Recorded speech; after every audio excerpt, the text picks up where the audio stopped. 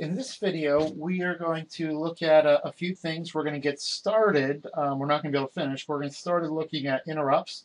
And to demonstrate the interrupts, we're going to look at an internal Cortex M0 peripheral called the Systick, which is a very simple timer. And so this will give you like a basis to start your own like timing experiments, so you can have an accurate time base to really control things. So what I'm going to do is first let me bring up the reference manual. And so if we come in Chapter 3 tells us a lot about how this particular chip is configured, with respect to the ARM Cortex core. And one thing it tells us is it has the Systick timer implemented.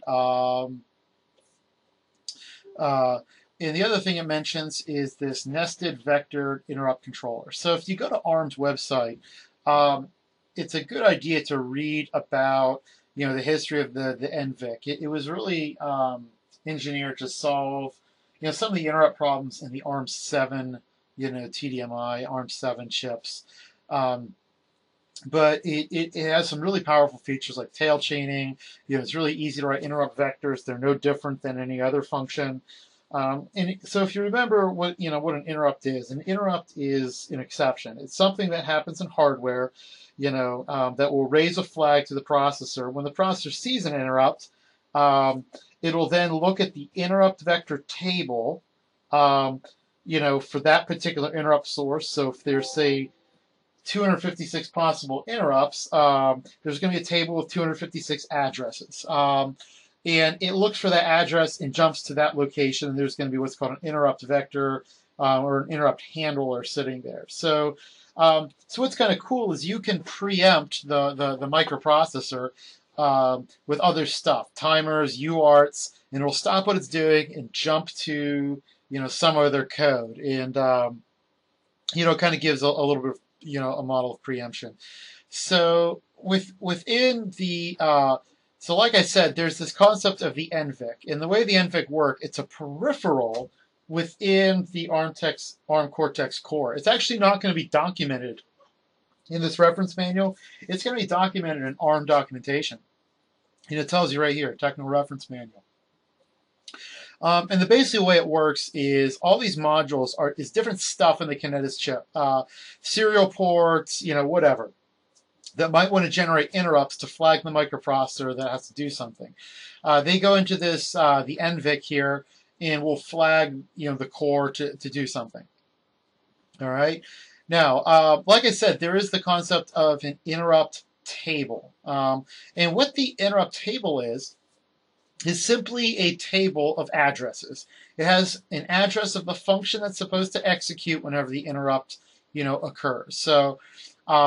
So there's kind of two different concepts, which is what's called vector number and then IRQ number. Vector number is just an index starting from 0, where it turns out the first index of the table isn't actually an address, it's the initial stack pointer.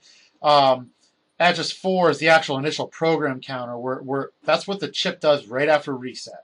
So the first 16 vectors are actually part of the ARM core. That's something that ARM kind of designed in there. And then all the vectors after the first 16 are to be implemented by, whoever made the chip, whether it be Freescale or, Atmel or Texas Instruments. That's the system integrator. So we can look down here and see, okay, UART is, vector number 28. Now in, the ARM world, there's this thing called IRQ number. IRQ number is essentially the vector number minus 16. It's the starting number of the external interrupts, something that's outside of the ARM core. And in the case of the Cortex M0, there are 32 extra IRQs. The M3 and the M4, I think, have up to 256. And you can read through, there's different priority levels. We won't get into that right now. So what we're going to look at is how do we use, it's kind of two levels. How do we use an interrupt, from a peripheral, in the ARM peripheral, the Systick timer. Then another video we'll look at what's called a non-core vector, because there's one extra step for these guys in the NVEC. And the reason we're starting there, it turns out that all of these sources here, like the Systick, he does not route through the NVEC. He goes directly to the ARM core. So we don't have to program the NVEC to make the Systick work. So what we can do is bring up the documentation for the Systick, and I found the Cortex M0 generic user's guide. It's on ARM's website, and you can find everything, instruction set, everything you want to know about this microprocessor. So chapter 4.4 it says optional system timer. Well, the Freescale documentation said we definitely made it. And it's kind of nice. So no matter which ARM core you go to, there's always a Systick. Whether TI makes it or whatever vendor, there's going to be a Systick, and they're going to be at the same, at nice addresses. So the Systick is actually pretty simple. All it is a counter. It starts at some value, and counts down. And when it gets to 0, it will just reload this some value in the RVR register. So it'll go from RVR to 0, RVR to 0. Now, one thing you can do is when the counter transitions to 0, it can set a flag, and that flag can generate an interrupt. So it's pretty easy to see that you can create a periodic interrupt if you just set that RVR and just have it count down. So if it counts down from 1,000 to 0, an interrupt, that's 1,000 clock cycles. And if you know the processor speed, you can say, well, that's this many microseconds we're going to get an interrupt. And it'll keep happening periodically. And every time there's an interrupt, the ARM core is going to want to jump to the interrupt vector for the Systick. So we'll look here. Basically, it's pretty simple. There's an interrupt request. We enable it. We set a processor clock. We tell it that's what we want. And that's it. And it kind of tells you, if you read on here, basically you want to program the reload value, clear the current value, and then program the status and control register, and it just works. So that's easy enough. So I have a project in CodeWarrior. It should be on the site you found this video. And what I do is under sources, I have a file called systick.c. And Systick just has a couple functions for making the Systick work.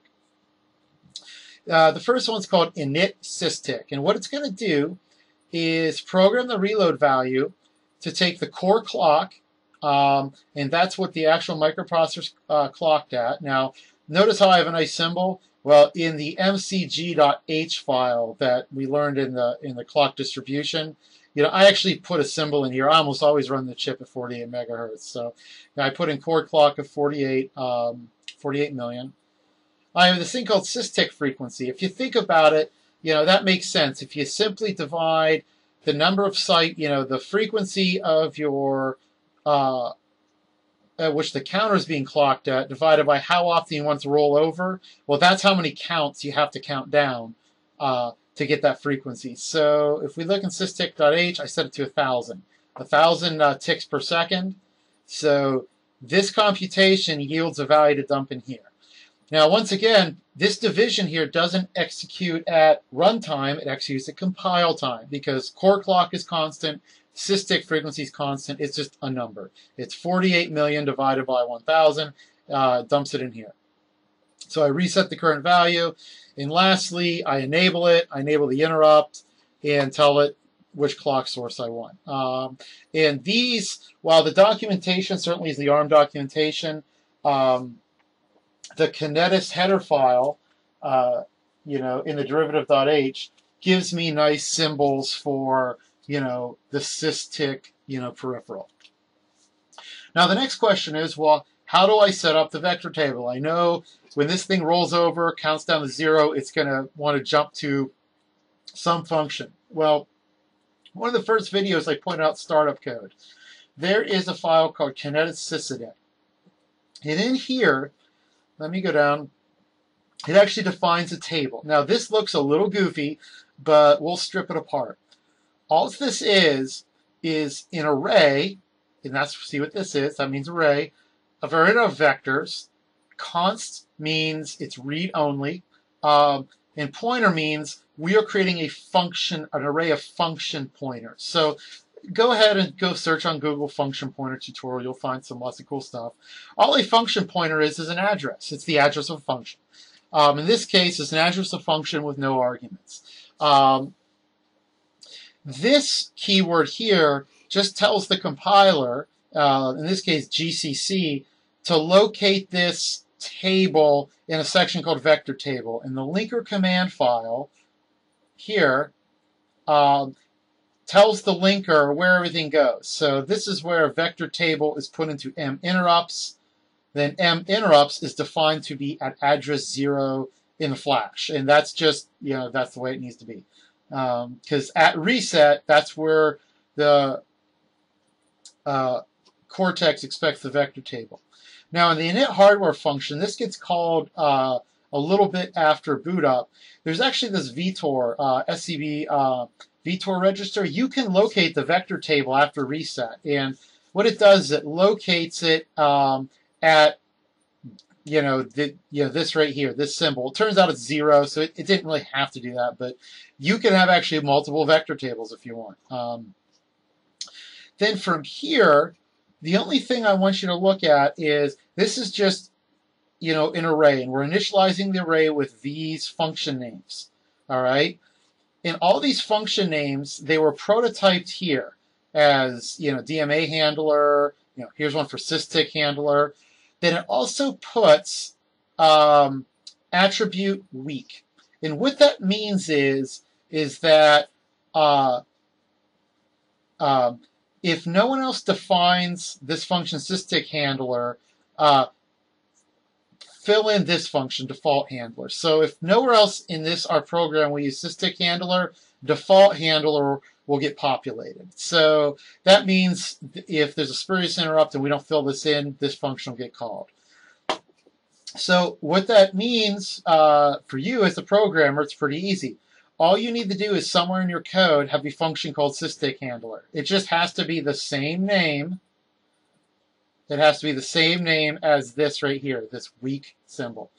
So what's kind of magical, once the Systick is enabled, and right here we have this interrupt enabled, we're going to start jumping to this function. As soon as we jump, it executes this code and leaves, no matter what is happening in the foreground. The only case is if there's an interrupt at higher priority, that's executed first.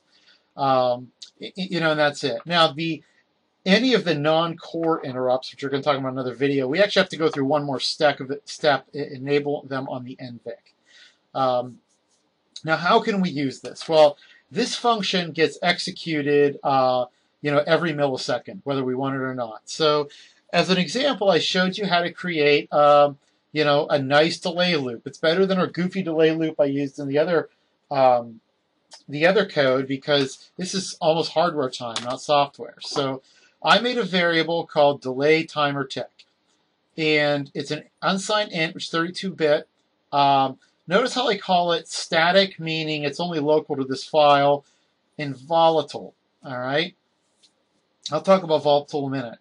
So every time the Systick handler gets called, we check to see is it less than our max value. If so, increment. So in the background, this variable is just going to tick up once per millisecond. Now, I made a function called delay millisecond. And what this function does is you pass in how many ticks, in milliseconds you want to delay. What I do is I reset the delay timer tick, and then I sit in a while loop. And you notice within the while loop, I never do anything because I don't have to. This won't actually sit here forever. I say while delay timer tick is less than the number we passed in to our function. Well, I just happen to know that delay timer tick gets incremented in the background. So we will leave. Now, one thing that's very important here is that this could potentially be confusing to the C compiler. Had we not used the volatile keyword, the C compiler would have came in here and said, okay, delay timer tick is 0. Okay, then it says while delay timer tick is less than ticks a millisecond. Well, the compiler's smart. It's going to say, well, wait a minute. In this loop, we never actually modify it, so it's always 0. If it's always 0, it's always less than ticks a millisecond, and it never leaves. Because it never has to read the variable again, because it doesn't know anything about that interrupt. Well, by marking something volatile, that tells the compiler, don't make any assumptions about of any variable. It can be changed by some background process, by hardware. So every time this while loop comes around, it actually will reread delay timer tick, and won't sit here. So the way we use this is pretty simple. Over in main.c, I ported some code over from other projects.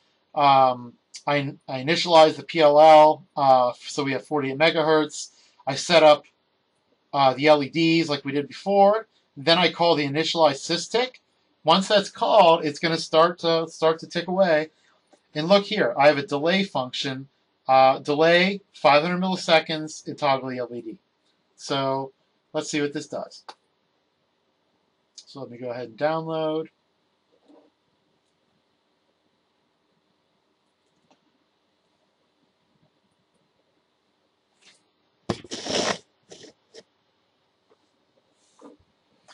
All right, look at that. We have a red LED, half second. I checked it on the scope. It works great. And it's hardware time. So that's pretty cool.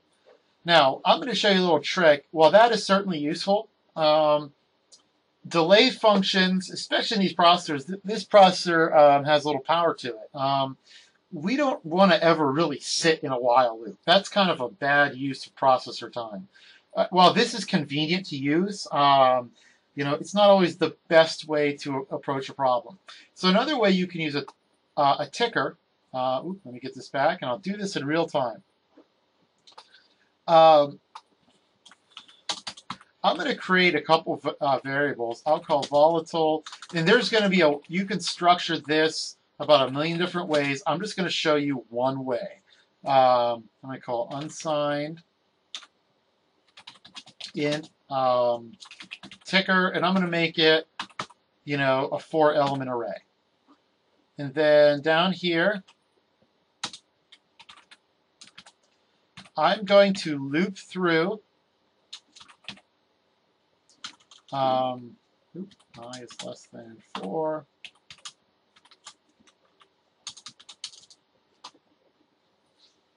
We'll go cap unsigned int I. And we'll borrow this code here.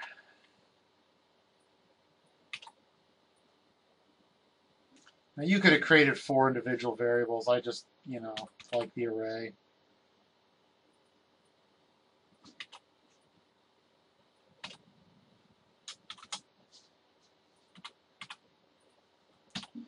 So what this code is going to do, I created an array of 4 32-bit numbers, and called ticker. And every time I interrupt, I have a loop that goes from 0 to 4, and one at a time, ticker of I, I say, is it less than the max value of unsigned int? If so, increment it by 1. So we have 4 new variables that are always just increasing, in the background. So what I got to do, so the rest of our, code can use this. Let me go in Systick, do that, and mark it as xturn. What that does, it tells the linker when it sees this symbol in one object file, it's going to be declared in another, and link them all up. So we can talk about that in another slide. So here's the cool part. Instead of delaying, here's a completely different model. We have a ticker.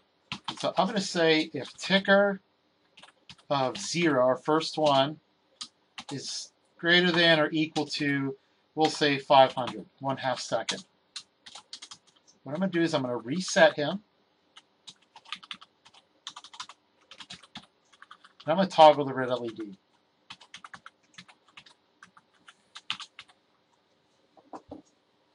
let's make this. Let's make sure I don't have any errors. I didn't have any typos. Okay, you think about what this is going to happen here. Instead of sitting and waiting a delay loop, this for loop is just going around and around and around and around. So it's going to come here, say, is ticker greater than 500, which is 500 milliseconds? If not, leave. Go down here. It's going to keep going around. But once it is, okay, it's time to do something. All right, time to do something. It's going to reset the ticker, then toggle the LED and move on. Then in the background, that ticker is just going to keep counting up. So let's just verify, I'm not crazy here. We're going to load it in, and we should get essentially the same effect.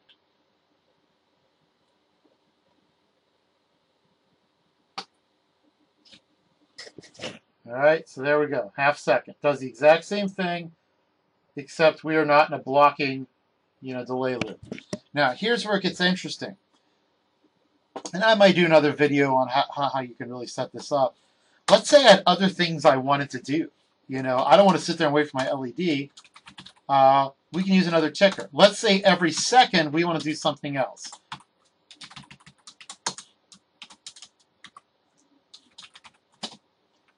Now I'm using Control-Enter here to always reset the ticker.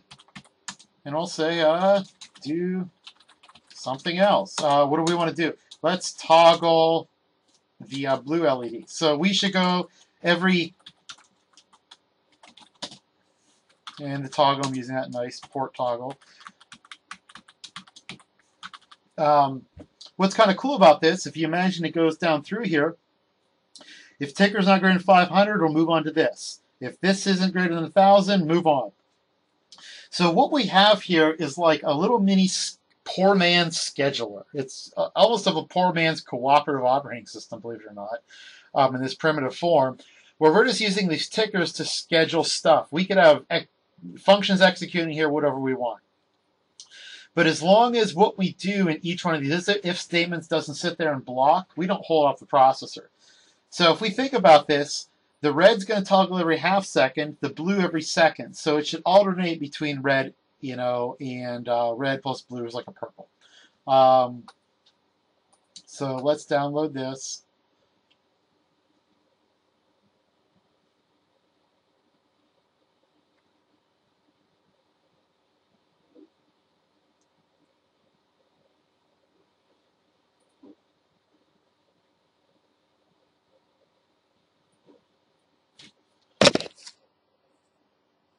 Let me get my camera in place here.